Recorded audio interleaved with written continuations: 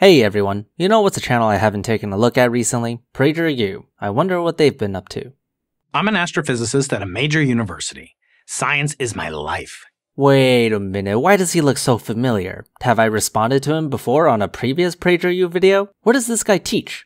Oh, wait a minute, I think I've actually taken one of his physics classes before, like 7 or 8 years ago, back when I was an undergraduate. No way, I must be remembering wrong. Okay, whatever, it doesn't change what I'm about to say. But when I hear somebody somberly intone, "science says," or "follow the science," I get very nervous. Science doesn't belong to any ideology.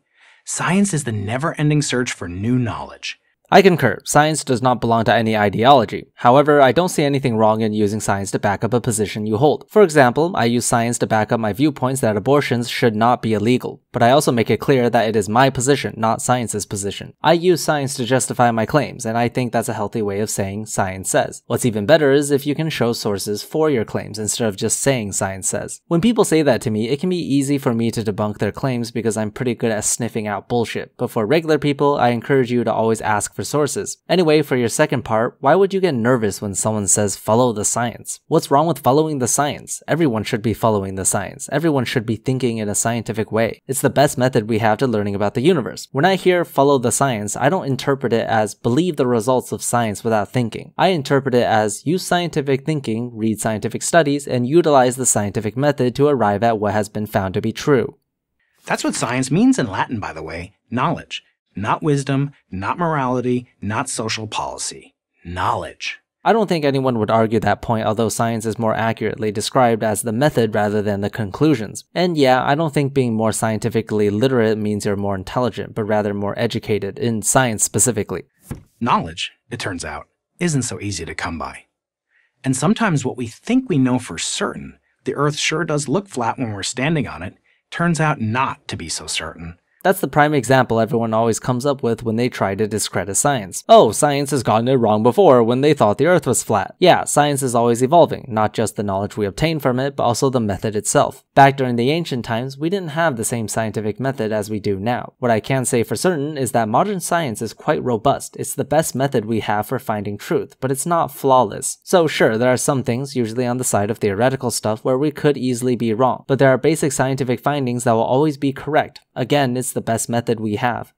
Of course I trust in basic scientific truths, those things for which there is overwhelming evidence, like, say, gravity, even that humans play a role in the warming of the planet. Oh no, oh no, oh no. PregerU, are you going to want to include that in the video? Seems to be contradictory to a bunch of videos you've released in the past. But scientists, even the best ones, can get things wrong.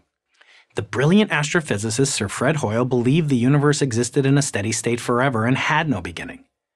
But his view, once held sacrosanct by all astrophysicists, no longer holds. It's been superseded by the Big Bang theory that the universe had a beginning and is still expanding.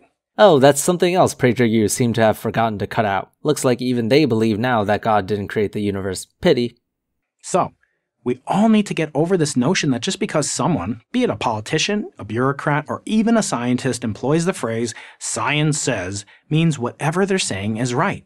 It may not be right, but given the current findings, it is the most reasonable to believe. We can't go around doubting everything just because it could change. Like for example, smoking tobacco leads to an increased risk of lung cancer. Could that possibly be wrong in the future? Yeah, perhaps a 0.0000001% chance. But should we operate our lives under the assumption that it could change and therefore you can smoke however much you want without worrying about lung cancer? Absolutely not, because like I said before, this is the most reasonable conclusion given what we currently know, and we should not operate under the possibility that it could change. The only time that applies is if we acknowledge that there's a high likelihood of being wrong, such as certain concepts in theoretical physics which are not considered true until we find overwhelming evidence. Anyway, what I'm trying to say is just because it could change does not mean it will. The best practice is to follow our lives according to what we currently know. It might be right, but it might also be wrong.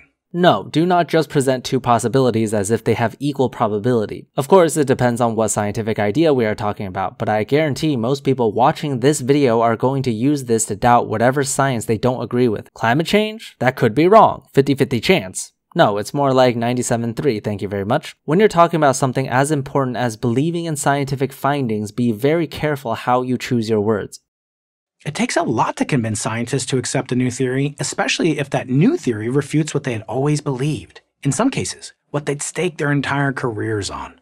Scientists usually push back against new ideas that changes already accepted theories or laws, but that's not because they have staked their careers. Mostly it's because the idea that you're challenging is already so well established that you would have to provide even more evidence to overturn it. And it has been done before, but if you just come in and provide some silly bullshit and you're gated by either ignorance or stupidity, such as the flat earth, then we're going to laugh at you.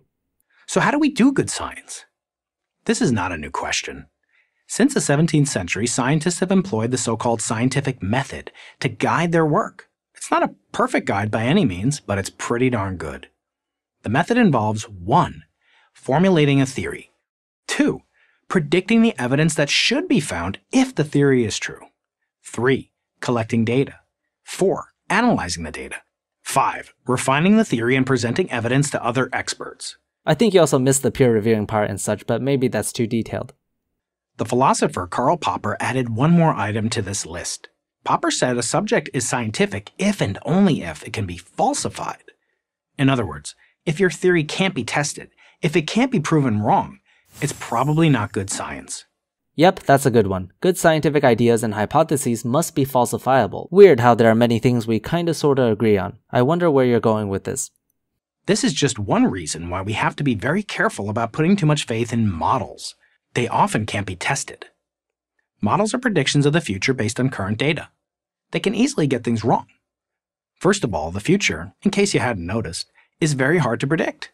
What? I mean, that certainly is not the case for all models. At the end of the day, it depends on what you're looking at. If you test a model and it always makes accurate predictions, then we have tested it and it is falsifiable. Even models you can't test and is based on just scientific thinking, then that's still falsifiable because when the future does roll around, you can see if the model has been right or not. Just because the opportunity hasn't appeared yet does not mean it is not falsifiable. I think you misunderstood what falsifiable means in this case. An unfalsifiable claim would be something like, a dancing spirit elephant created the universe and has hid all evidence, so there's no way to disprove that claim. That's unfalsifiable. But if it's a model trying to predict the future, that's still falsifiable, because eventually we'll know if it's right or wrong, or we can run tests or whatnot. In addition, not all models try to predict the future. Again, depends on the model, but your general claim here is simply misleading.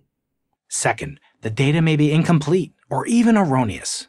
Okay, that's ridiculous to even point out. If the data is incomplete or erroneous, then of course the model or scientific finding wouldn't be 100% accurate. That would raise questions on the procedures of producing scientific findings rather than the science itself. Of course, you'll always find scientists here and there manipulating data to some degree or cherry-picking, but that doesn't speak for the entire scientific method. Science is never closed. If it was closed after Newton, you'd never have Einstein. Okay, so let me be clear. I agree with the statement that science is never closed. We should always be advancing our scientific knowledge. However, what I don't agree with is the context in which you released this video. We are currently in the middle of a global pandemic where people are dying because many are not listening to scientists. People are still having large gatherings, not getting vaccinated, not wearing masks because they distrust scientists. In the context of what is happening in the world at the moment, right now is not the time to be spreading the message of science might be wrong. It's dangerous and it's irresponsible, and as a scientist yourself, you should know better. Secondly, consider the audience you're releasing this to. These are people who regularly watches PregerU. These are people who have been fed the same idea that climate change is a hoax and creationism is real. They already lean towards distrust of science, and you are simply fueling the flame. No one is going to see your video as one that is giving you a better sense of what science is. They're going to interpret your video as science is untrustworthy, and that, in my humble opinion, is completely irresponsible. The message you send is not all that matters. The context matters too.